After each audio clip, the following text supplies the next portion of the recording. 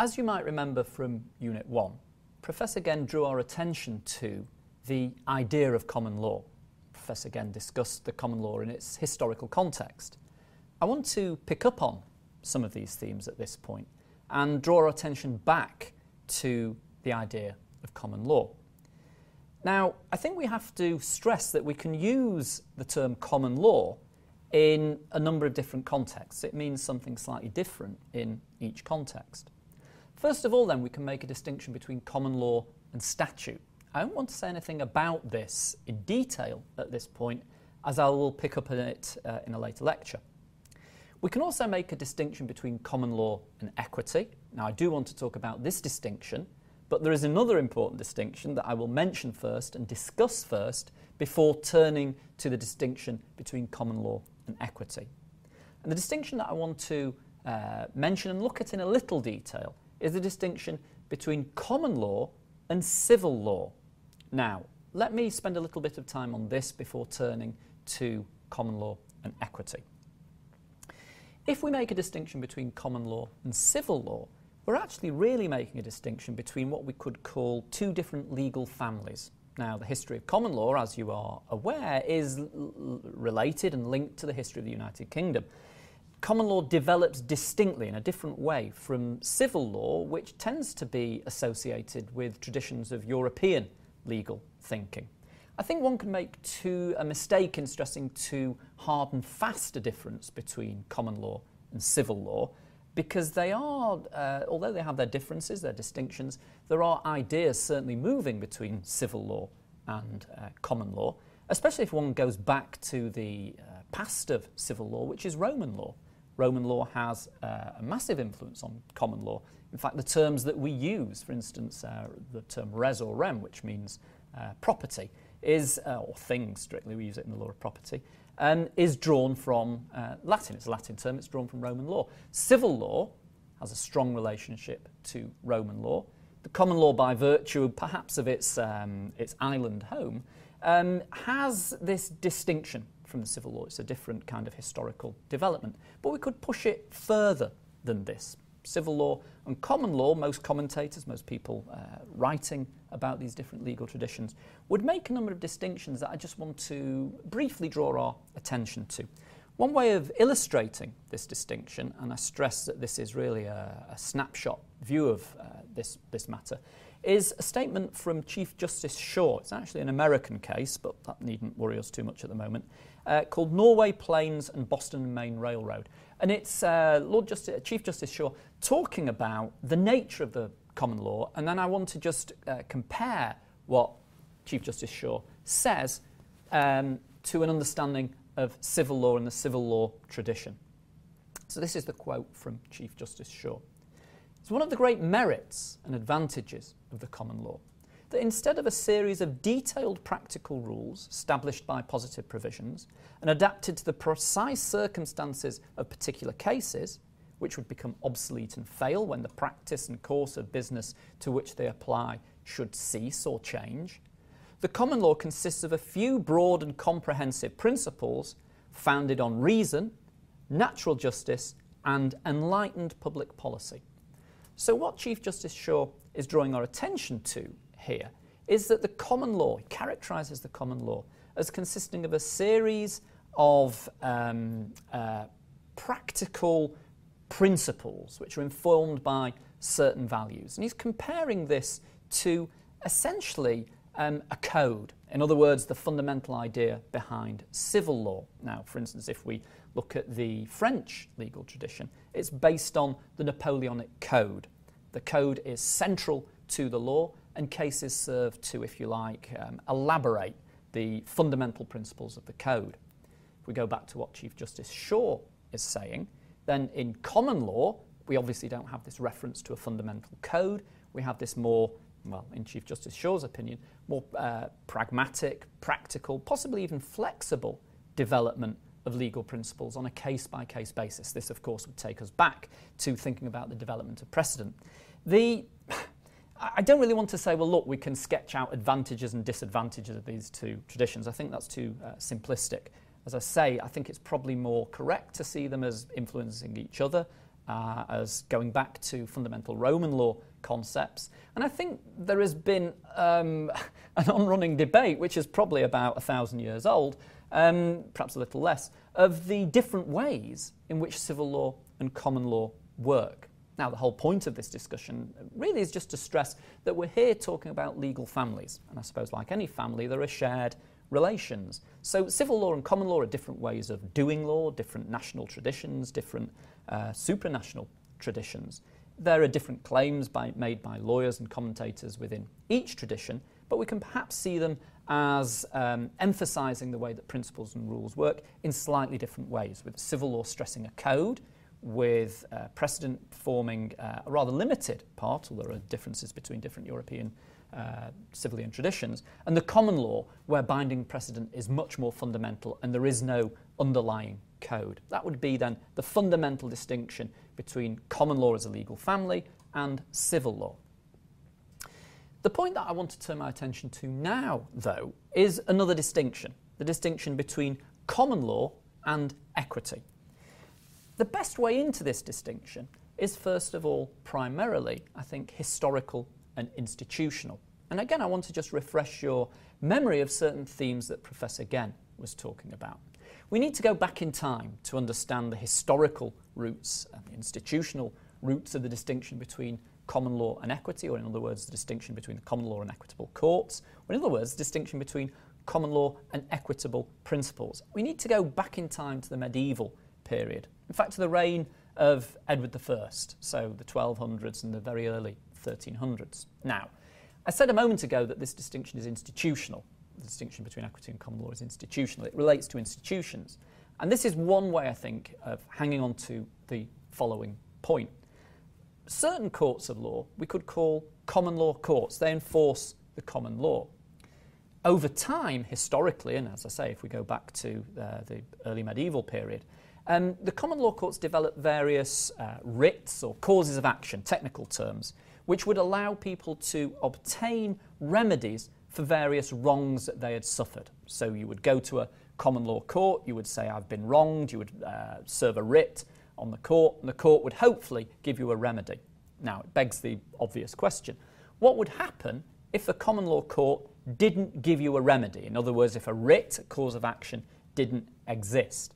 Well, one way round this, and again this developed as a historical practice, would be to petition the king. Why the king? Well, the king in the feudal system, in the medieval system, is the font of justice. So if one cannot not obtain justice in the common law courts, one would essentially petition the king, requiring the king or requesting the king to grant you justice. Now, the king tended to delegate this function, i.e. hearing petitions, to the Lord Chancellor.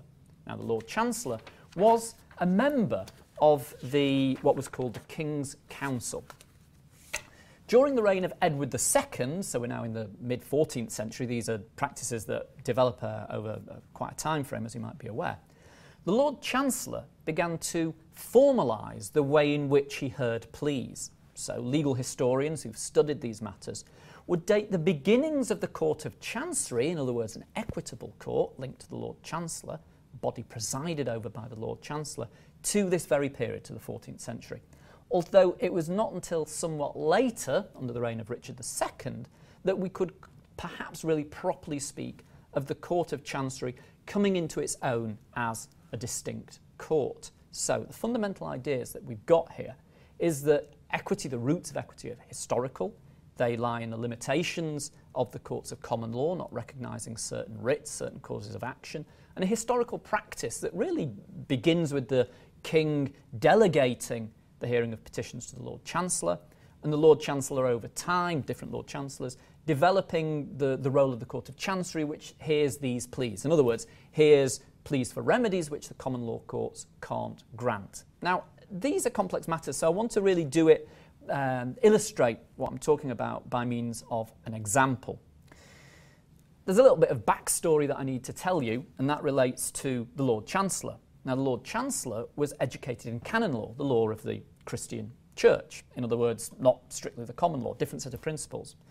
The body of principles, the theological knowledge, if you like, that the Lord Chancellor would bring to the hearing of these petitions thus was influenced by certain principles that one finds in ecclesiastical law, law of the Christian Church, rather than in the body of common law. Now, what's also perhaps interesting to bear in mind here is that certain scholars have argued that there is in fact an influence of Islamic law on the development of equity, in particular the next concept that I'm going to talk about, which is a concept, a legal vehicle, a legal relationship, developed exclusively by the Court of Chancery, and that is the trust. Legal scholars have argued that the trust is related to a concept in Islamic law called the waqf. I'm probably pronouncing that wrong, but it would suggest again that rather than seeing legal traditions as delinked from other legal traditions, what we're seeing is mutual influence. So the trust. Let me try and explain the trust. The key concept lying behind the trust, and indeed a key concept for equity, is the idea of conscience. Now, conscience is, of course, a moral term, isn't it? One can talk of being bound in conscience. For instance, if you make a promise, I might say that you are bound in conscience to keep that promise. We can clearly see that the idea of conscience is both a moral term and, in a sense, a term that relates to certain religious or theological ideas. So I think it's fair to say that conscience and the role that conscience plays in equity suggests these historical roots. If we look at the modern law of equity, I think these ideas are still there, but I don't think I would make any claim, if you like, to their theological provenance in contemporary terms. But let me just try and illustrate how conscience works in the court of equity and how it links to the idea of the trust, which, as I've said, is particular to the court of chancery. It's an equitable idea. And again, let me try and do this by virtue of an example. So let's pretend we're back in the medieval times and let's try and recreate some of the historical context. Let's say I'm going off on a crusade. I'm a rich landowner. I'm going off on a crusade. Whilst I'm off on the crusade, and who knows if I'll come back or not, I want my lands, my estates, to be looked after on behalf of my family. So I say to my best friend, let's say my best friend is called T. I say to T, look, I'm going away for a while. I want you to look after my property, but I want you to be looking after it on behalf of my family. I want them to have the benefit, the rents of the fields or what have you.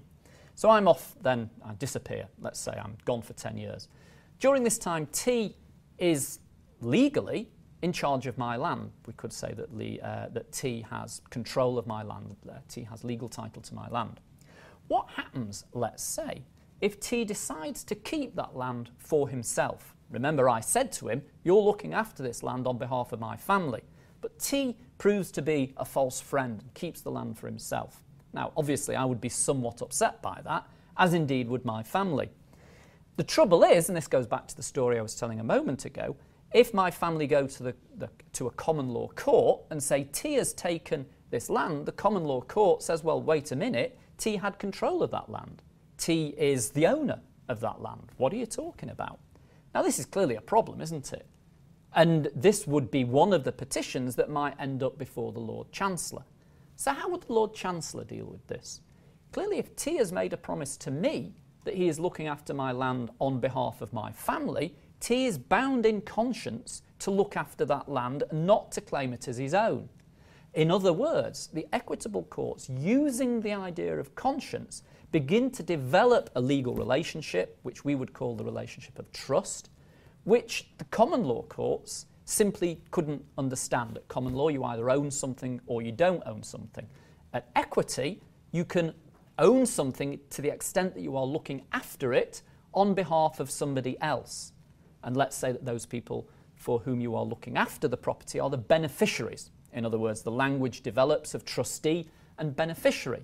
The beneficiaries have certain equitable rights against the trustee to allow the trustee to enforce that trust. And I'm hoping that you can appreciate that lying behind all these ideas is the idea of conscience. In other words, the conscience of the trustee, the person who has said that he will look after that property for the beneficiary. It would be wrong, would it not, for that trustee to claim the land as his or her own.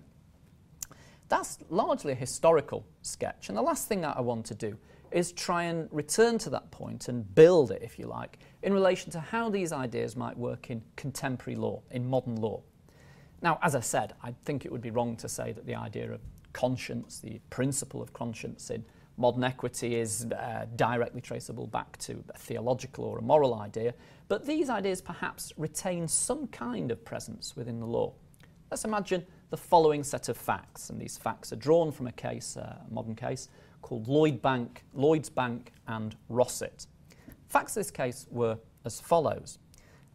Two people who were married to each other moved into a derelict farmhouse which they were going to do up, spend money and time on, renovate this property. The husband inherited some money, and both the title to this property and the mortgage were put into the husband's name. In other words, he is the legal owner of that property. Now, during the course of their time in this property, the non-owning spouse, the wife, did quite a lot of work doing the property up whilst the husband paid off the mortgage. Now, here's the problem. Two people have moved in together. Let's forget the divorce, ultimately divorce, but that's not my concern in discussing these facts. It's to say, what is the relationship between a property owner, who as far as the common law is concerned, owns the property, has title to the property, and somebody else who, for instance, does work on that property? Do they have a share in that property which relates to the value of their work, let's say? So this is the issue. Now, the facts of Lloyds Bank and Rossett are rather complicated, but let me cut to the chase and say that, well, in my opinion, unfortunately, Mrs. Rossett, when the relationship broke down, ultimately got no share in the property. But it begs the way the case was decided, came up with the following test, which would allow us to resolve this problem using the law of equity. In other words, how would a non-property owning spouse, or indeed a cohabitee, make some kind of claim over property to which they were not the legal owner? The fundamental idea in Lloyds Bank and Rossett is if the property owning spouse promises, or at least makes a representation that seems like a promise, to the non-property owning spouse, then it may be the case that on the basis of that representation, that promise, if you like, the non-property owning spouse could claim a share of that property which relates to the agreement. So, on the following facts. Let's say I move in with my girlfriend and I say, I'm the legal owner of the property. I say to my girlfriend, you can have a share in this property if you help me with the renovations. And let's say that the share of the renovations that my girlfriend does amounts to £20,000 worth of value. Let's say our relationship sadly falls apart, and the question rises, what interest does my spouse, my cohabitee, my girlfriend, have over the property?